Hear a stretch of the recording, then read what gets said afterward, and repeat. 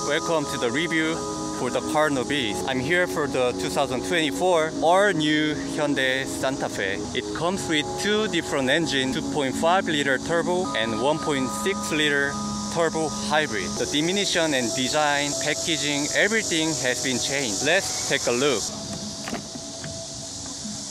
Well, finally I got a chance to look around the interior.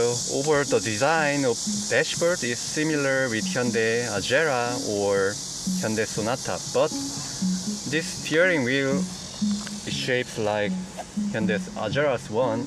Also, the overall interior theme of design is really boxy, kind of retro design. And here's a cargo space, and also here is cargo space. This is the coolest thing of this car. This car has two of the wireless charger, and this controlling panel is touch. Over here, this is physical button. And let's check the UI. I think there's nothing special from new Hyundai car like Hyundai new Sonata or new Kona. This car has the same UI design. Look at this door panel. It also has some kind of classical boxy design. Electric parking brake located over here. And this is the coolest feature of this car. With this center cargo space, you can open like this and you can open like this. It is like magical glove box. Personally, I like the design of this car's seat, and also the digital cluster, same here. And it comes with both speaker system, massage feature, and column style gear shift lever. And let's find the new feature. And this is one of the coolest feature of this car. You can open and close like this. This is the handle, so you can climb the car and use this. You can get easy access to the roof. And this car has a really boxy interior and also boxy design. Comes with third row seat too, and with this large square design window. And there is a Type-C charger, also AC vent, cup holder. Family car definitely needs this. And let's check out the engine of this car. This new Santa Fe comes with two different engine types, 2.5 liter turbo and 1.6 liter turbo hybrid.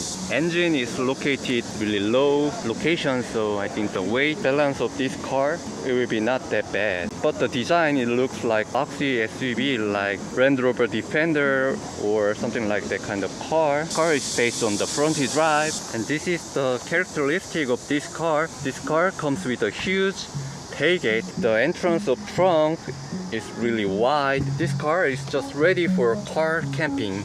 Full flat 4G seat. Let's go check another car. So this is matte white finished car. Look at this. And let's check the second row passenger seat. This car is 6-seater version, and the seat adjustment of 6-seater, it is electric. It also has another roof, and here's holder for the bags, AC vent.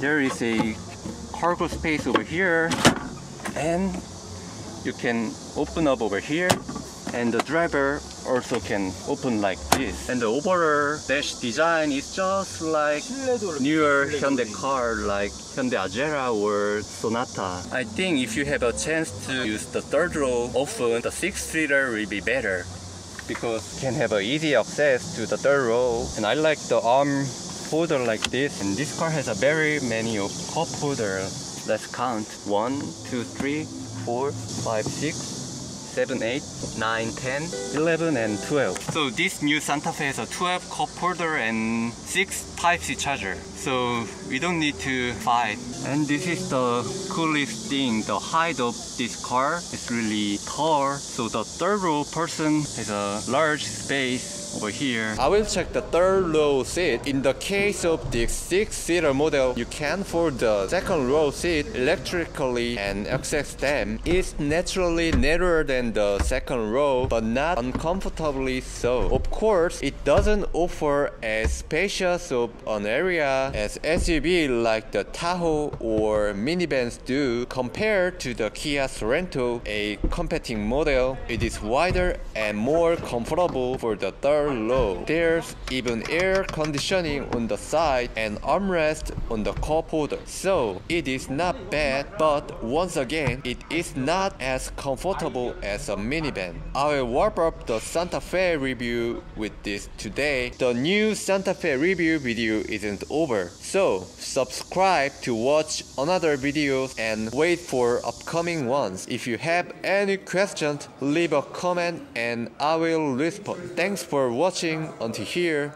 Goodbye.